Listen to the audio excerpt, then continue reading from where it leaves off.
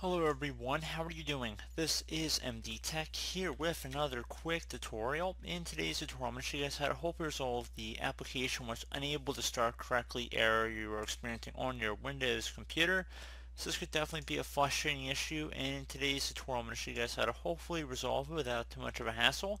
So we're going to go ahead and we're going to jump right into it. So we're going to start by opening up a web browser. Doesn't matter which one, but we're going to open up Google Chrome for this tutorial. And I'm going to have a URL in the description of the video to a Microsoft web page. You can alternatively search for Net Framework as well in the Google search field and navigate over to the Microsoft domain here. So we're going to go ahead and download the most recently published version of Net Framework over here. So we're going to select the first option for Run Apps, so download Net Framework Runtime. Go ahead and select that. Give it a moment to begin the download process. Go ahead and just open that up one time to actually begin installing the file. Select yes.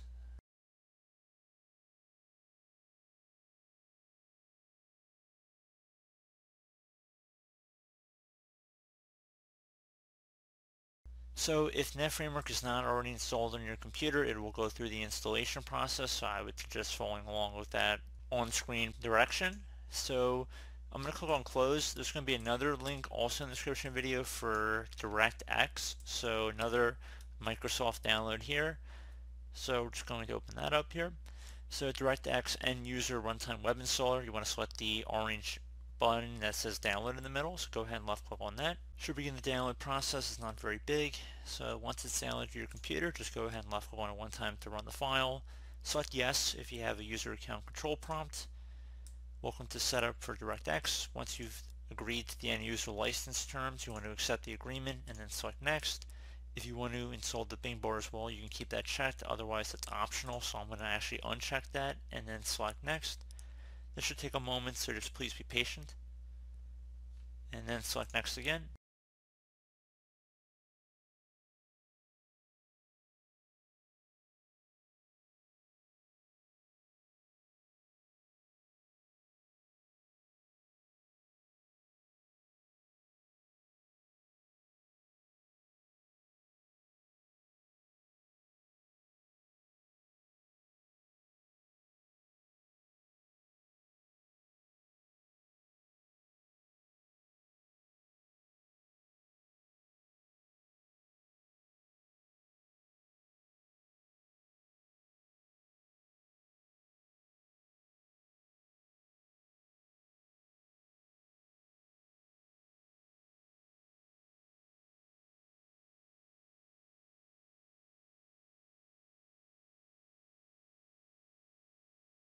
And once it's done, it should say the components installed are now ready for use. Go ahead and left click on finish.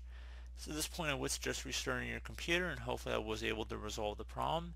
If you're still having a problem, you can try opening up the start menu, type in CMD. Best match should come back with command prompt. You want to right click on that and then left click on run as administrator.